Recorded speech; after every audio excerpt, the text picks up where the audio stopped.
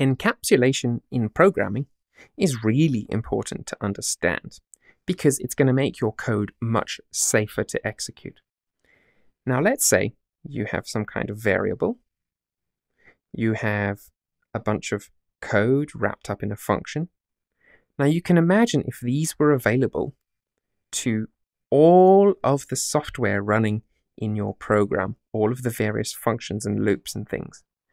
And then imagine you came along and you forgot that your variable was called I, and you used I in here. Well, these two things would start to interfere, and you'd get all kinds of weird, almost untraceable bugs. So this is where encapsulation stops this kind of behavior. And how it does that is primarily by wrapping these things up inside classes, which you should be familiar with by now. So in our class, we have a bunch of variables, and we have a bunch of functions or methods. And all of these items we can make private. And what does private mean? Well, private means that some other class, function, variable, doesn't matter what, cannot access these directly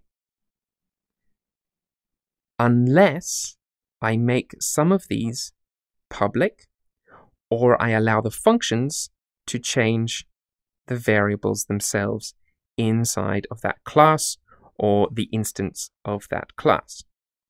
So that means in practice, when you have I in a class, some other class can use I, and never shall the two be confused. They are completely different. And encapsulation also actually happens inside of classes themselves. So if I had a function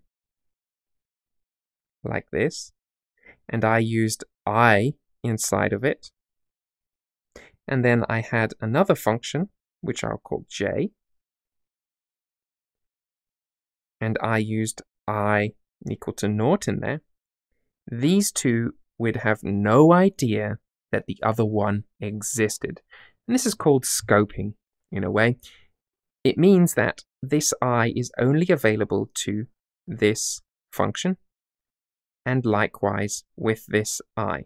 And of course, there are ways to override this, but in general, you don't really want to override that behavior, because encapsulation allows you to encapsulate things that shouldn't be modified by other parts of your code.